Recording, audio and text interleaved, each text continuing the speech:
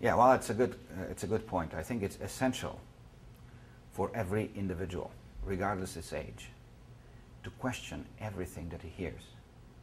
Many people are familiar with a saying by a famous French physicist and philosopher, René Descartes. I think, therefore I exist. But that is just half of it.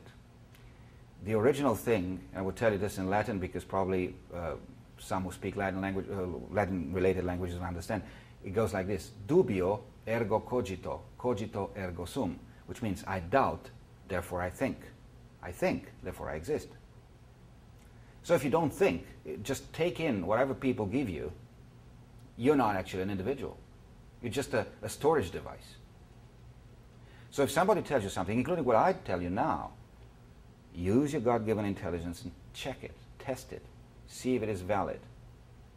So if you go to school, you're not going there to just accumulate what the teacher tells you. It is to train your mind to think, not to repeat.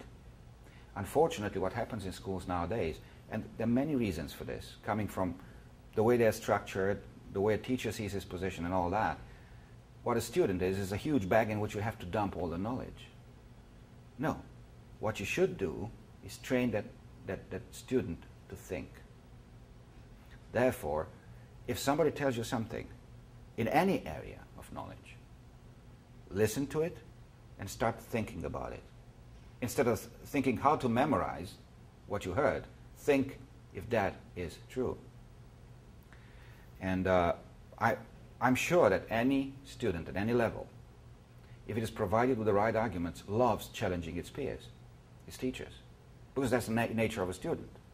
And if they can't do it with knowledge, then they challenge them with all sorts of naughty things like whistling and doing all sorts of things in a classroom. Why not doing it in an intelligent way? Read and then ask. And don't ask in an aggressive way. Hey, it's not true. I'm going to show you that's not true. No, no, no. What do you think about this, teacher? You know, I've been thinking, if that is so, then it means it's so, but then it's so. You know, use your God-given intelligence, because we all have received that in one way or another. Use it to build your internal, your brain, essentially.